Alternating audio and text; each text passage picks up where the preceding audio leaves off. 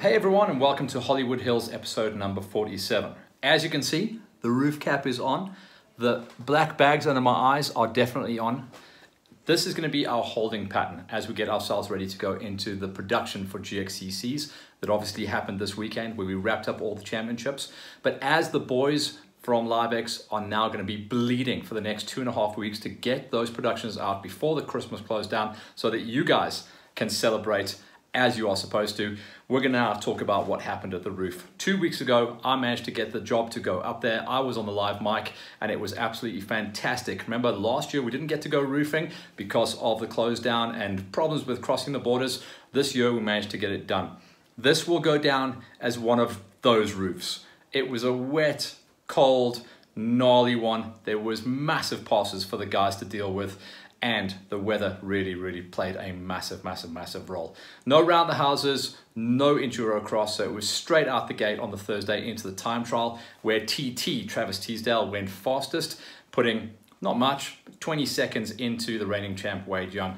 Wade obviously came into this round on fire. He's been walking away with the number 3 in the world this year, so that's his highest ever world ranking. He's in good nick. But also remember, we've got 2 other dudes with top 10 world rankings, and that's TT and Matty Green coming off incredible international seasons. So those were always going to be key players to watch out for. Then just 3 weeks, I think it was, before the roof, Blake Goodsight got the call up from the factory brother leader tread KTM team.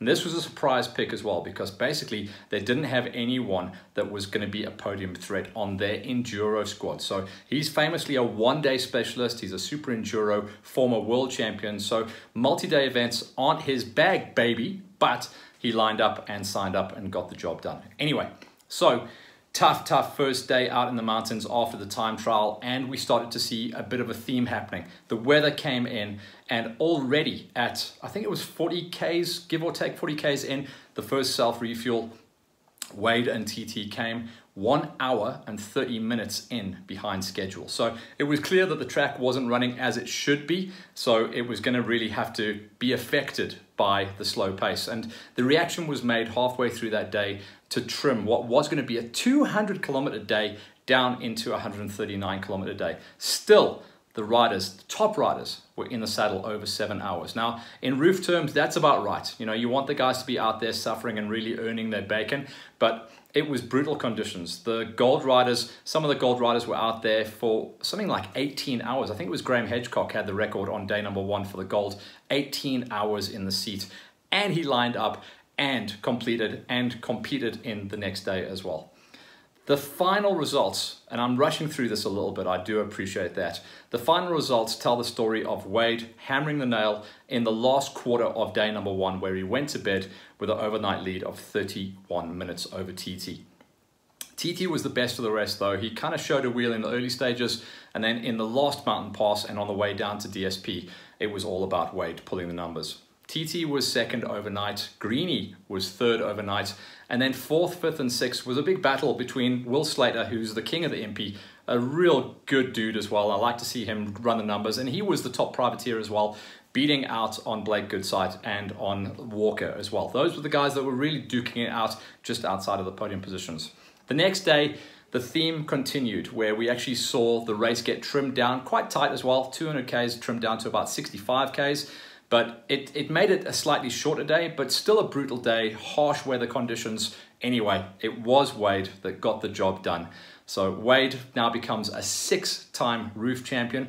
The record, by the way, is held by Alfie Cox with 9 wins, so he's well on his way. This was the 2nd time in as many times of running the roof that we had a full South African lockout. Remember, last time around it was Wade, Scotty B, and Flanny. This time around, Wade, TT, and Greeny. So the South Africans are definitely strong. I think if the international guys start coming back, they will have some competition. The likes of Jarvis, still going to be a mix. I'd like to see Manny Lettenbichner coming across here as well. Maybe father and son going at it as well, because there's going to be a challenge thrown down. I can see it coming. The Lettenbichlers versus the Hedgecocks. I can see that one coming down the pipe for sure. And I'm going to be championing, trying to drive that one forward for next year. But it was a real challenging roof, real tough conditions, and everyone from gold, silver, bronze, and the iron class, anyone who was up there, and I was there with you guys. I wasn't out in the mountains, but I was there with you, and it was a sufferfest as well.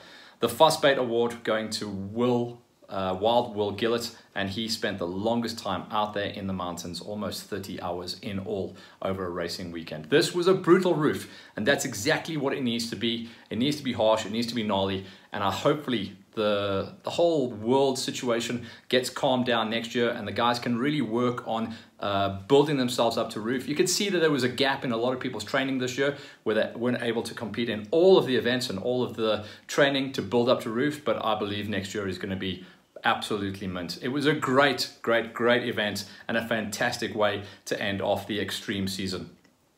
Of course, me and the boys now are getting ourselves ready to just polish up all the edits for the Gxccs, so stand by for that. This is Holding Pattern, and we've got 3 more episodes of Hollywood still to go before Christmas sign-off. We'll see you guys later.